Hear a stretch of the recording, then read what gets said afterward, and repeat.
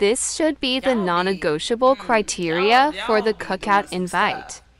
All this criteria y'all got for inviting white people to the cookout. I don't give a fuck about whether or not they can dance. I need to see how they pulling up, like Rihanna said. How they pulling up to stand in solidarity with us.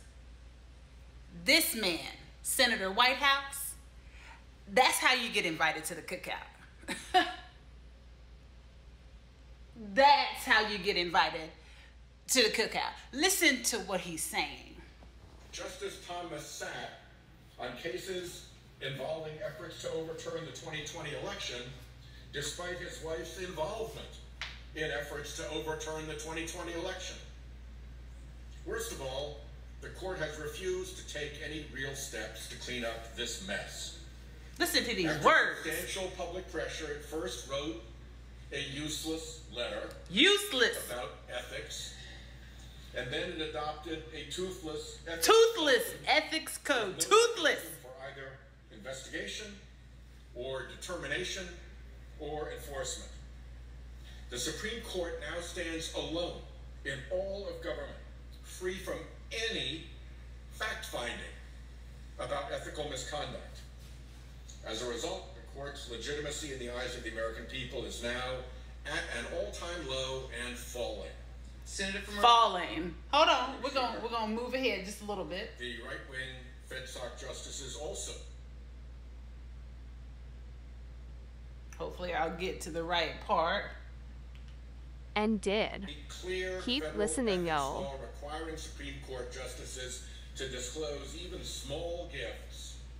These justices kept hidden years of free private jet travel, free yacht trips, free tickets to sporting events, even for one justice, $260,000 of loan forgiveness for a luxury motor coach.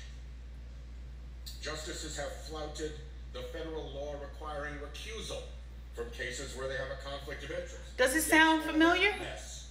Earlier this week, because I've been saying it. On Monday, President Biden and Vice President Harris endorsed two common sense proposals to help restore the court's legitimacy. And happily, I have bills that perfectly align with both.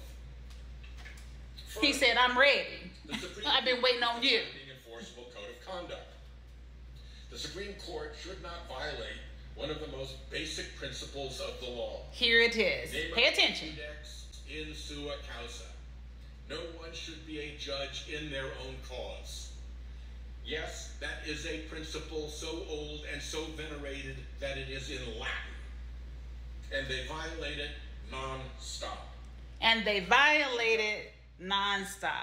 I don't know. This is how, for me, my criteria, and you coming, because y'all cook out. Some of y'all, and I love my beautiful black people, but I'm not coming to your fucking cookout. Because, like, if you get invited to my cookout, that's when you know it's black, black. Blackity, black, black, blackity, black. And it's going to stay blackity, equity, black, blackity, black, black, black, black. And all about equity and justice for all those who are in disenfranchised communities. And this is how you can get invited to my cookout. You can't even get invited to my cookout being fake as hell. This right here, this is the criteria that should be for our cookout invite.